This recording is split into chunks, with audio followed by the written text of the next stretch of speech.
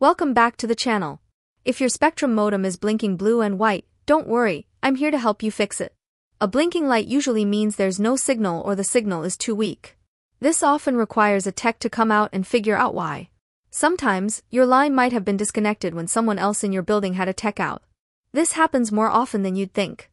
In this video, I'll walk you through some steps you can take to try and fix this issue on your own. First, let's try power cycling your modem. This is the best and quickest way to fix issues linked to temporary bugs or glitches. Here's how you can do it. Turn off the modem. Remove the cable from the modem and the power outlet.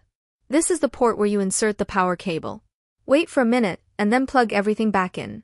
Now, wait for around 2 to 3 minutes and turn the modem on. If the blinking issue was caused by a random glitch, it should be fixed now. If power cycling didn't work, let's try using another coax outlet. Your modem is connected to a coax outlet on the wall, and sometimes this outlet can malfunction, or the cable can get damaged. Try connecting the modem to another coax wall outlet to see if that fixes the issue. Also, make sure to inspect the cable for any damages.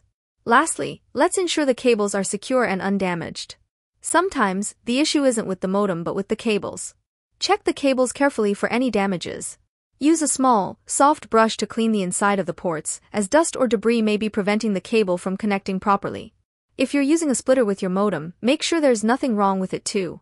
Alright, those are the steps you can take to try and fix your Spectrum modem blinking blue and white. If none of these solutions work, you may need to contact Spectrum to have a technician come out and check your connection. Don't forget to like this video if you found it helpful, and subscribe to the channel for more tech tips and tutorials. Thanks for watching, and I'll see you in the next video.